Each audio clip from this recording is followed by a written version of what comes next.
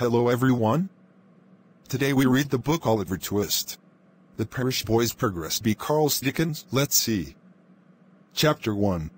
Treats of the place where Oliver Twist was born and of the circumstances attending his birth, among other public buildings in a certain town, which for many reasons it will be prudent to refrain from mentioning, and to which I will assign no fictitious name. There is one anciently common to most towns, great or small, to wit, a workhouse. And in this workhouse was born, on a day and date which I need not trouble myself to repeat, inasmuch as it can be of no possible consequence to the reader, in this stage of the business at all events, the item of mortality whose name is prefixed to the head of this chapter. For a long time after it was ushered into this world of sorrow and trouble, by the parish surgeon, it remained a matter of considerable doubt whether the child would survive to bear any name at all. In which case it is somewhat more than probable that these memoirs would never have appeared. Or, if they had, that being comprised within a couple of pages, they would have possessed the inestimable merit of being the most concise and faithful specimen of biography, extant in the literature of any age or country. Although I am not disposed to maintain that the being born in a workhouse is in itself the most fortunate and enviable circumstance that can possibly befall a human being, I do mean to say that in this particular instance, it was the best thing for Oliver Twist that could by possibility have occurred. The fact is, that there was considerable difficulty in inducing Oliver to take upon himself the office of respiration, a troublesome practice, but one which custom has rendered necessary to our easy existence.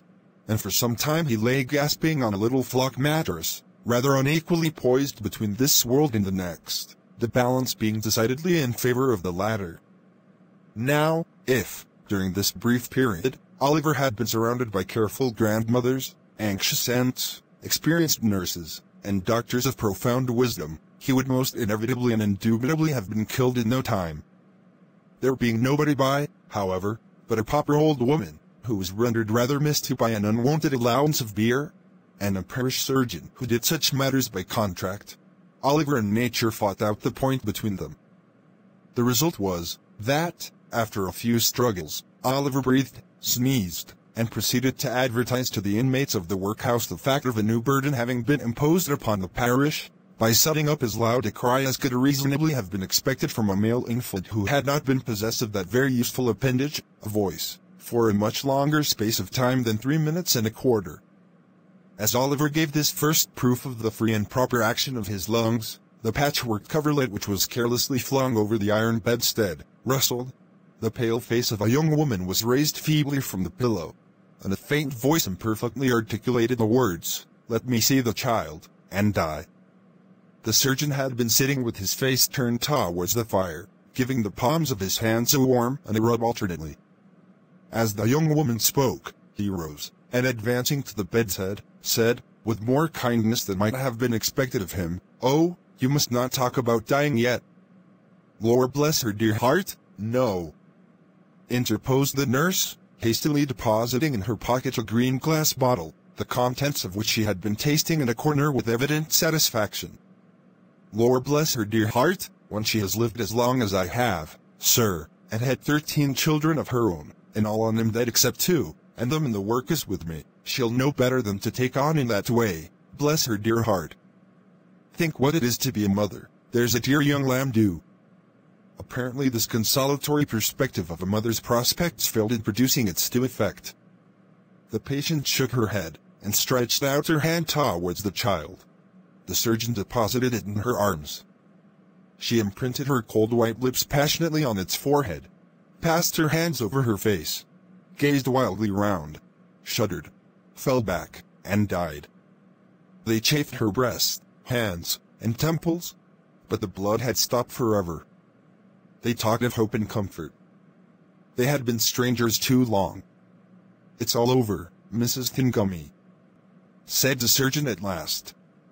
"Ah, poor dear, so it is," said the nurse, picking up the cork of the green bottle, which had fallen out on the pillow, as she stooped to take up the child.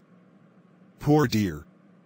You needn't mind sending up to me, if the child cries, nurse," said the surgeon, putting on his gloves with great deliberation. "It's very likely it will be troublesome. Give it a little gruel if it is." He put on his hat, and, pausing by the bedside on his way to the door, added, "She was a good-looking girl, too. Where did she come from?" "She was brought here last night," replied the old woman, "by the overseer's order. She was found lying in the street. She had walked some distance, for her shoes were worn to pieces. But where she came from, or where she was going to, nobody knows." The surgeon leaned over the body, and raised the left hand. "The old story," he said, shaking his head. "No wedding ring, I see." "Ah, good night." Single quote. The medical gentleman walked away to dinner. And the nurse, having once more applied herself to the green bottle, sat down on a low chair before the fire, and proceeded to dress the infant. What an excellent example of the power of dress young Oliver Twist was. Wrapped in the blanket which had hitherto formed his only covering, he might have been the child of a nobleman or a beggar. It would have been hard for the haughtiest stranger to have assigned him his proper station in society. But now that he was enveloped in the old calico robes which had grown yellow in the same service, he was badged and ticketed, and fell into his place at once, a parish child, the orphan of a workhouse, the humble, half-starved drudge, to be cuffed and buffeted through the world, despised by all, and pitied by none. Oliver cried lustily. If he could have known that he was an orphan, left to the tender mercies of church wardens and overseers, perhaps he would have cried the louder. Okay everyone.